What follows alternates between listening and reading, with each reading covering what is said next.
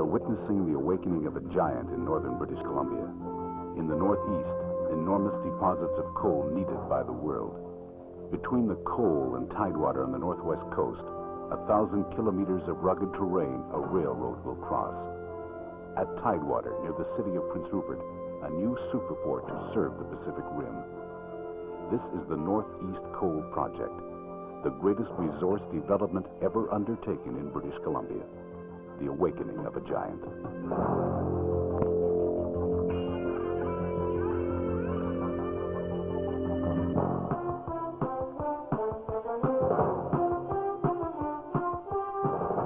Hundreds of millions of years ago, long before the Rockies folded into existence, the land was a vast humid swamp, heavily forested, rotting and regenerating for millennia.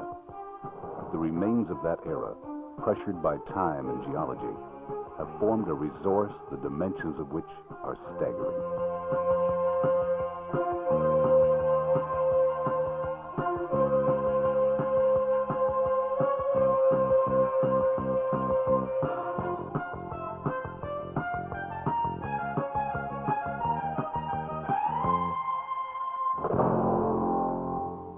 The amount of coal reserves in the Peace River area, in the Peace River coal block, is about 8.3 billion tons of coal. That is enough coal to run the entire steel mills of the world for about 300 years.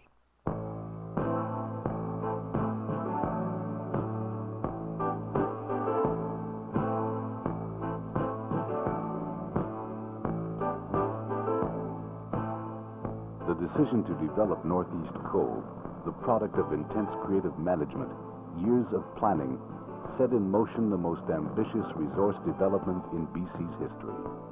The effects, economic and social, would echo throughout the province, throughout Canada, now and forever.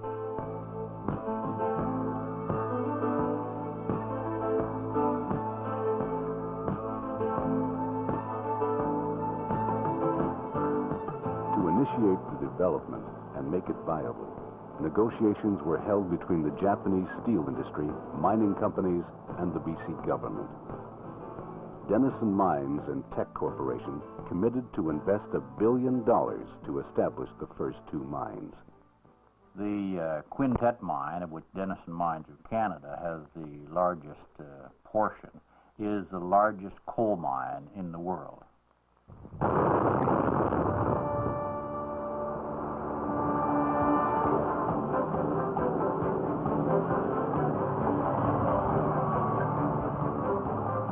During 1982, the workforce began to swell.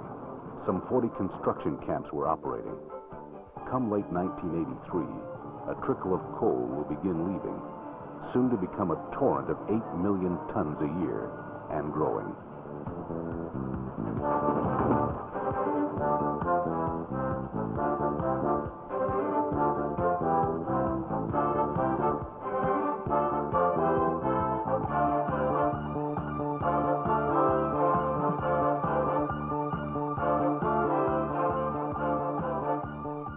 Not far from the mine sites, a new town begins to take shape in what was virgin wilderness. The town of Tumbler Ridge is originally being built to house a population of 10,000 people. It's designed to house a population of 10,000 people. There should be about 3,500 people living in Tumbler Ridge by the summer of 1983.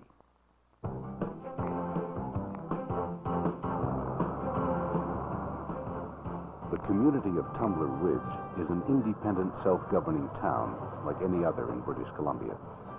The payroll from the mines will pump prosperity through its social fabric. Very soon now, the first residents will arrive along new highways. Hydro has been installed. The first lots have been sold. The first homes are about to be built.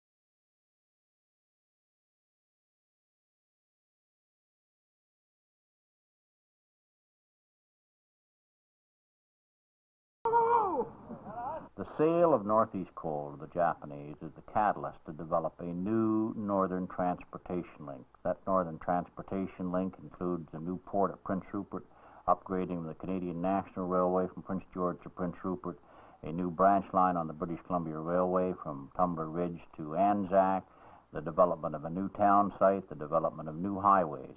This infrastructure will be totally paid for by the first two coal contracts.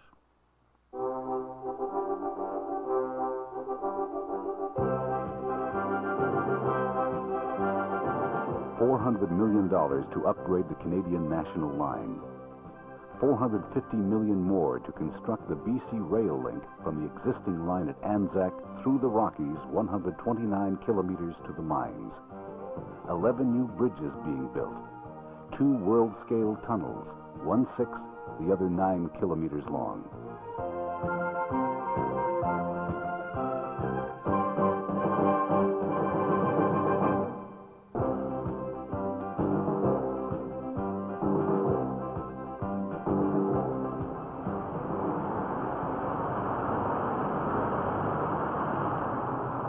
Economic benefits of all this work ripple out into all corners of the province as individuals and companies fulfill the many contracts involved.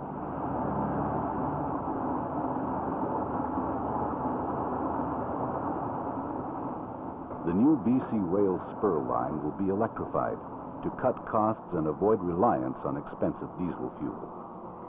The immense tonnages of coal will diversify the railway's freight base and guarantee it economic stability.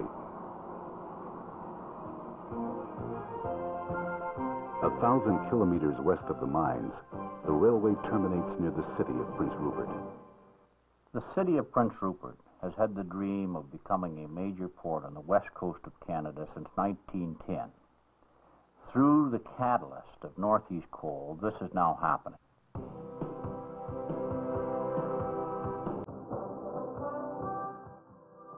Ridley Island lies some 30 kilometers south of Prince Rupert, a rocky promontory until recently covered with muskeg and brush.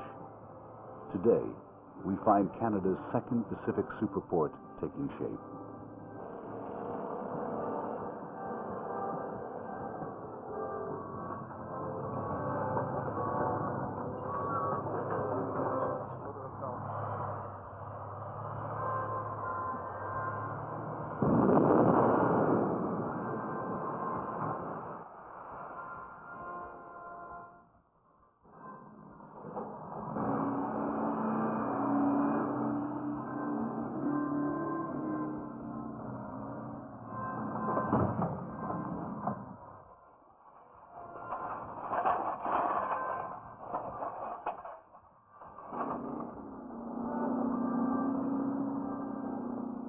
Already, a grain terminal under construction, a facility for petrochemical exports is planned.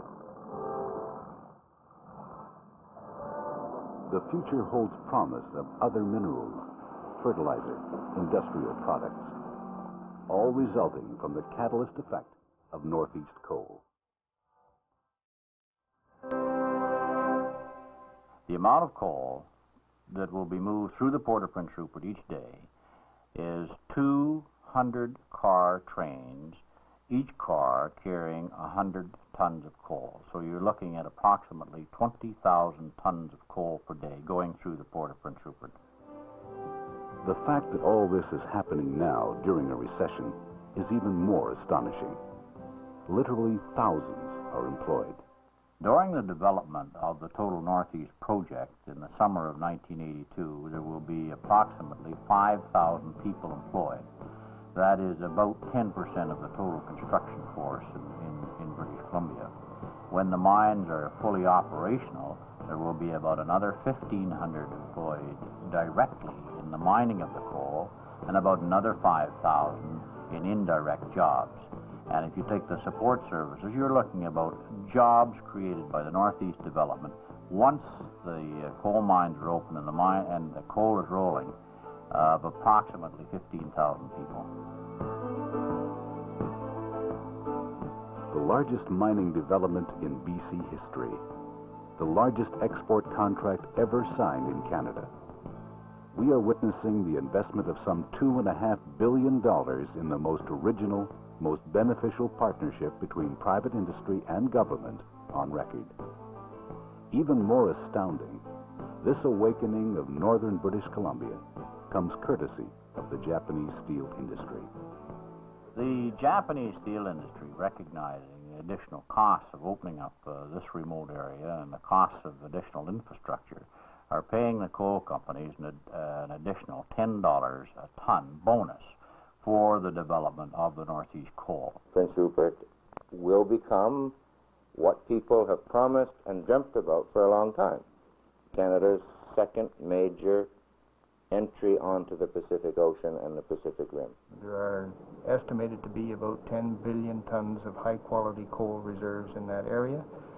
The infrastructure will be in place to permit the sale or the exploitation of all of those reserves of coal, and will be a very, very significant factor in the future development of Northeast BC. We have seen it happen before. History placed infrastructure through southeastern BC. World events created markets for the coal. With mining in the southeast has come an immense industry, opportunities, thriving communities, a huge contribution to the way of life enjoyed by British Columbians.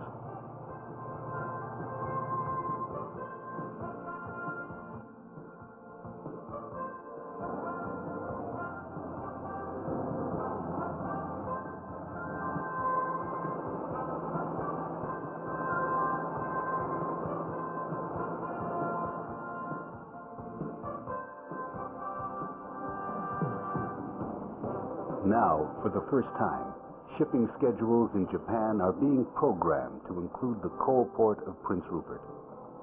The flow of Northeast coal will become a flood of resources for Japan and the markets of the world, vital revenue and jobs for British Columbia. The northern half of British Columbia is open for business. The giant has awakened.